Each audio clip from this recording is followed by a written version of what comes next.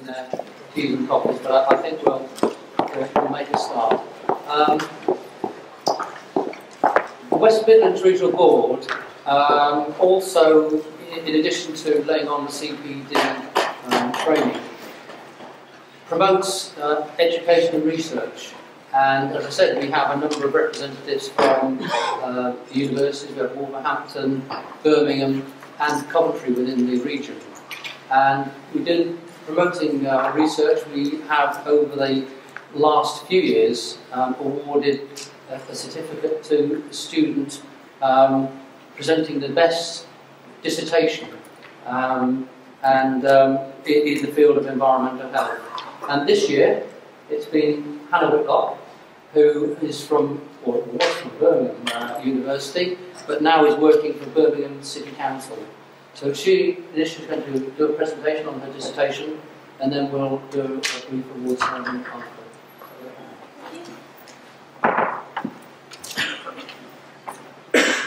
Okay, so as you can see, my dissertation topic was on health and safety in nail salons, which focused on nail technicians' understanding of the control of substances, hazardous to health, and amended regulations 2002.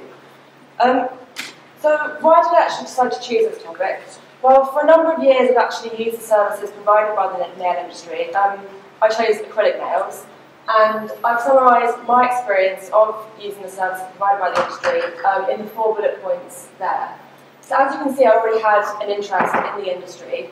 So then I started carrying out a bit of research, and I started to realise that there been highlighted potential issues with health and safety in the industry. Most notably, the CIEH back in 2006 said that 1 in 5 nail bars could pose a risk to health.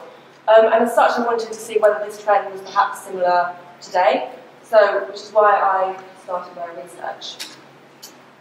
So what are the real issues with health and safety? Well, first of all, I think it's important to explain why nail salons are regulated under the CIEH regulations. So, as I mentioned earlier, I had acrylic nails done. To make the acrylic nail, you have to combine a monomer liquid called ethyl methacrylate with a polymer powder, which then forms a paste which you shape over a natural nail, and then that's filed down to create the acrylic nail. Now, ethyl methacrylate is regulated under CIEH because it's been linked to a number of health effects, which includes allergic contact dermatitis, sensitization, and respiratory irritation. And actually, as you saw earlier on the previous slide, you did actually experience a brief spell of allergic contact dermatitis on my inner elbows and my eyelids when I actually had the acrylic nails applied to my natural nail. And as such, with my knowledge as well of the potential health and safety skills gap within the industry, I decided that I wanted to see how the risks were being managed within the industry in relation to chemical use. So as I began conducting further research, I found that it mainly was from the US and tended to focus on the health effects of the chemicals used on the employees who were using the chemicals in the industry, rather than actually looking at how these chemicals were being controlled. I did find a UK paper which had been written, which again was also very much health effects based. However, it did note that there was a gap in the research in relation to how these risks are being controlled, and in particular in relation to nail technicians' awareness and understanding of the CIEH regulations. And therefore, this is where I then decided to focus my research on establishing whether there is a lack of knowledge and understanding in relation to the regulations.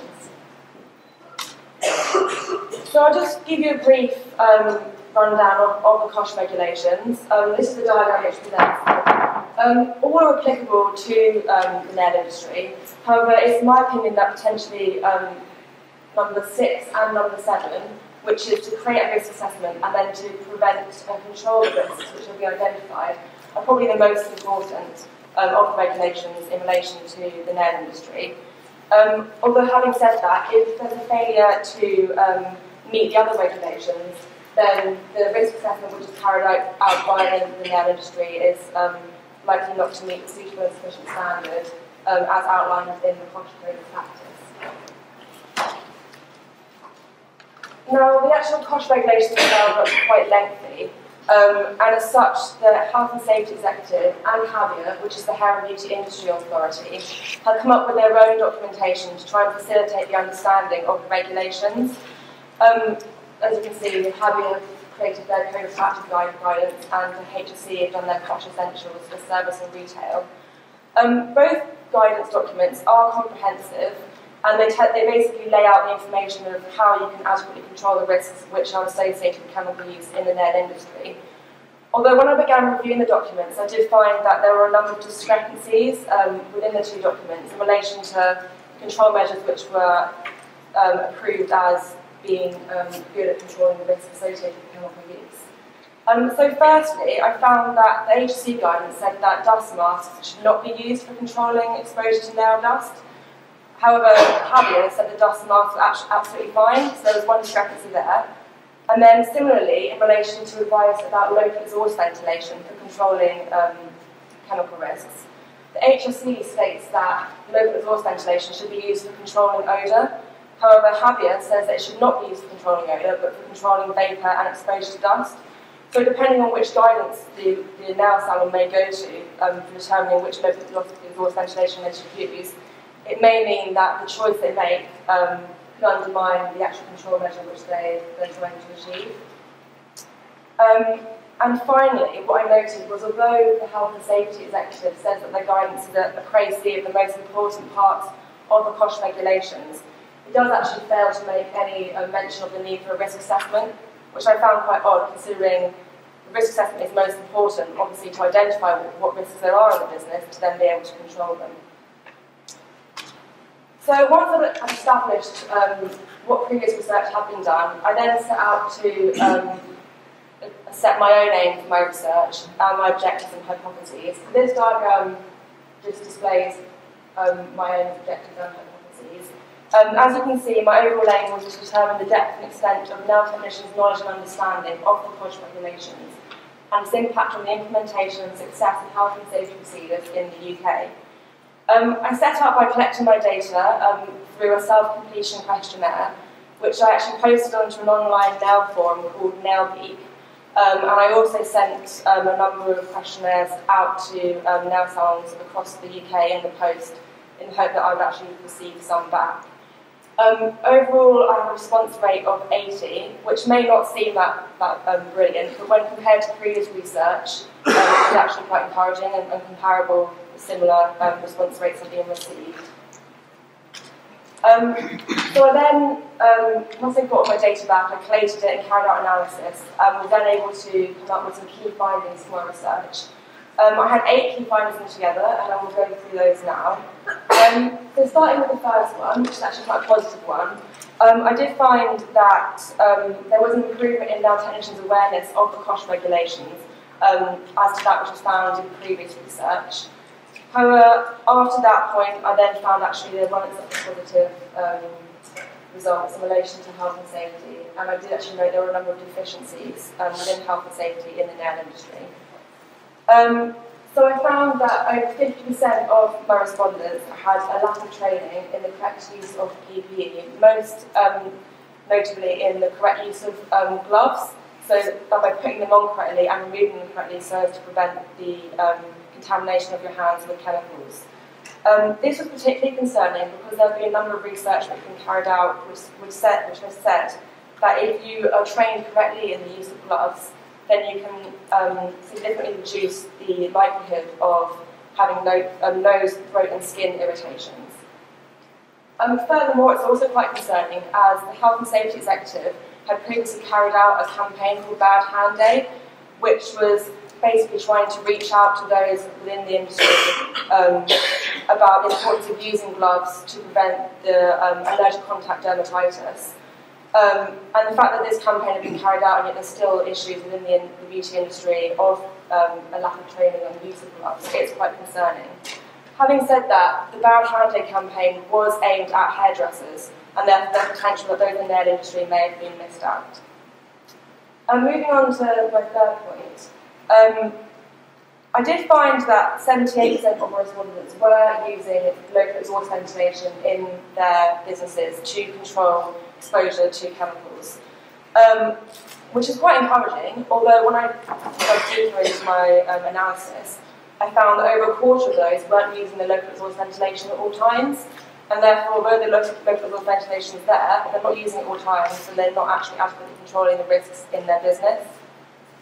It was found in previous research that those who used local exhaust ventilation, as opposed to those who didn't, could actually reduce exposure to chemicals by up to 10 times.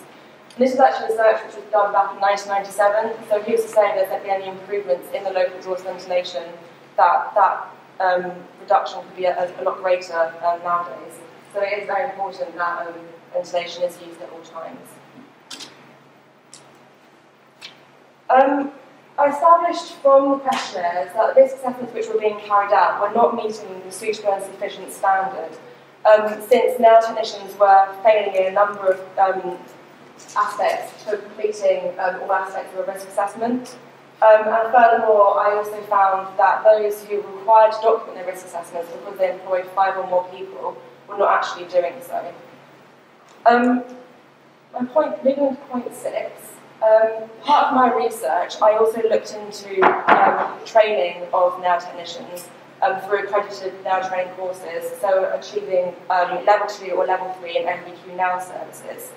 Now, my initial review of the training suggested that the health and safety aspect of the training was particularly comprehensive, although my results from my questionnaire, when I asked if people had training, and then further questions which then related to health and safety management within in the industry, it suggested that although they were being trained in level 2, the application of that training in the actual industry was not taking place. And finally, number 7, as I said previously, there's discrepancies within the guidance documentation between Habio and HSE. So from my key findings, I then moved on to trying to establish recommendations of where I felt that potentially health and safety standards within the industry could be improved. So firstly, I felt there should be a greater focus on the interactive risk assessment formulation in nail courses. Now, I based this recommendation on some previous research which had been carried out by Hartley and Booth, who found that standards of risk assessment, which were produced by differing professional groups, through simulation activities, including role play and video training, were much greater than those who were just taught in a lecture theatre in terms of the risk assessments. My point 2, I feel that a stronger relationship needs to be had between local authorities and nail salons. Because I think sometimes potentially nail salons may find that they can't actually go to local authorities for advice, they may just view them as a regulatory authority who can take enforcement action. Actually, maybe where nail salons may be struggling with health and safety issues, it may be beneficial for them to come to local authorities for advice on how to control the risks. Point 3, again, refers to the deficiencies between the guidance of Habio and the HSE. I therefore feel it would be beneficial for the two authorities to come together and maybe review their guidance and come up with some guidance which is more consensus with one another, so it's not so confusing for those within the industry. Point 4 relates to training and the correct use of PPE in nail courses. I feel that because of what I found from my questionnaires that there's a lack of training, although within the nail industry and the correct use of PPE, I feel there should be a greater focus in the nail courses on this to ensure that what's learned within the nail course can then be transferred into the industry and not lost in between. Point 5. I briefly touched upon in my research on the fact that there's actually some non-accredited courses out in the industry. So while there's the City of Guilds and such, they do the accredited courses for level 2 and level 3 MBQ. There are some courses which you can just access online, and ultimately you receive and you achieve the same level, and then you can still go off into the industry and carry out nail services. But I feel that potentially they're quite unregulated. It's unknown as to what the health and safety content of these courses are, and it can be interesting to see what that is, and if greater regulation is needed to ensure that if people are undertaking those online courses, that they are receiving the correct health and safety training before they go into the business. I noted during my research that only London boroughs where nail salons open do they require compulsory registration with the local authority. And basically, this compulsory registration is based on the proviso that those working in that particular salon have the correct training appropriate with what activities they're carrying out. So perhaps it would be interesting for there to be UK-wide registration of nail salons so that if we can ensure that those in the nail industry are actually being trained. I also noted during my research that a lot of nail salons are not receiving the material safety data sheets for the chemicals which they're using in their salons. The material safety data sheets basically explains what the chemicals are and what the chemical effects are. So the nail salons aren't actually receiving those material safety data sheets. It's kind of putting them in a position where it's undermining their ability to actually control the risks, so they're actually unaware of what risks the chemicals present. And therefore I felt that perhaps there should be a greater level of regulation of those companies supplying the products to ensure that material safety data sheets are actually being delivered. And finally, I thought that potentially there could be a possibility for local authorities and the HSC to all join together and try and organise industry away days to capture a large portion of the industry to then use for training on the importance of health and safety within the industry. Now, this part of my presentation wasn't actually something which I conducted within my research, but I felt that it was important to mention because I've now been in the local authority for over a year, and I'm now aware of actually what happens within sort of the real world, and whether my research actually can be linked to it. So, at the moment, there's a local authority circular which is a framework for local authorities and how they can target their health and safety interventions in terms of health and safety reports that come in. I won't go through the whole thing, but the beauty sector strategy is one of the important aspects of the local authority circular, and as such I wanted to see where it fits into my research. So what I decided to do was I looked to establish where it fit into my research. So at the top is the aims of the beauty sector strategy, and underneath I've tried to set the recommendations I spoke about earlier to see whether these recommendations could actually be used to potentially meet those aims. I think I'm running out of time, so I'm not going to go through every single one, but as you can see, I've managed to fit at least one of my recommendations into meeting the aims. What I do need to say actually is part of the beauty sector strategy is that it potentially shouldn't be proactive work that's conducted in order to establish those issues within the beauty sector, but it should actually be in relation to reader reports and any complaints that come in about the beauty sector, then that they should be responded to in that sense. My concern is, however, is will those reactive work be created insofar as I know that when I had my allergic contact dermatitis, I personally didn't think I should complain to the local authority because I thought it's just the fact that I reacted to the chemicals rather than actually being potentially a result of the fact that the chemicals not being managed. So potentially there could be other people who think the same, and therefore the reactive work isn't created, then there'll be a possibility of actually intervening in health and safety in the beauty sector. There is actually an aspect of the local authority circular which states that proactive inspections can take place where intelligence that risks are not being effectively managed is present. Well, I'd like to say that my research potentially is evidence that there isn't the risks aren't being effectively managed, and potentially that could be a reason why we can do proactive work in the beauty industry. Having said that, again, it is at the discretion of the local authorities not to carry out proactive inspections, particularly in the light of the fact that the resources available in local authorities, and perhaps it's not seen as such a high-risk area as opposed to other industries within the UK. These are just a few examples of councils that have actually done proactive work, which is encouraging. Letter drops and surveys. I don't actually know what the results were, but it's just nice to see that there is some proactive work going on in the beauty sector. I'm not sure how much time I've got left, but basically I've just got a few recommendations for further research. Again, focusing on the ethnic nail salons, potentially there's language barriers which may affect understanding of COSH. Mobile nail salons, is it possible to actually control the risks in a mobile environment?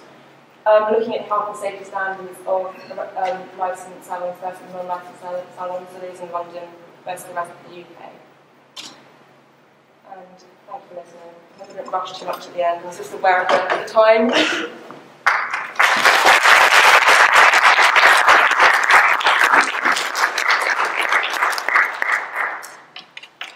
Thank you very much, Hannah. I think probably practitioners found that very useful, informative presentation, so well done. Thank you very much. I'm just going to hand over to Zena Lynch, who's a senior lecturer at Birmingham University. Thank you. Thank you, Hannah. And one of the things we want to do from the West Midlands region is to promote student research. So we're trying to promote and support students with their research. And one of the things we did last year was we decided that we should put forward a student prize for the best dissertation in the region. Now, the dissertations are put forward by the students themselves, and the prize is £250, so it's well worth the students putting forward their dissertation for this prize. We had a number of dissertations put forward, with all which were very high quality, and the panel were very surprised actually at how good the dissertations were. But I hope you can see from this presentation why Hannah has won the prize, and congratulations to Hannah for winning the prize. We put out a call again for this year for the prize, so any students that have completed their dissertations this year in the region, we would encourage you to put forward applications for the prize again this year. So congratulations to Hannah, and we've got a certificate for you here. Thank you.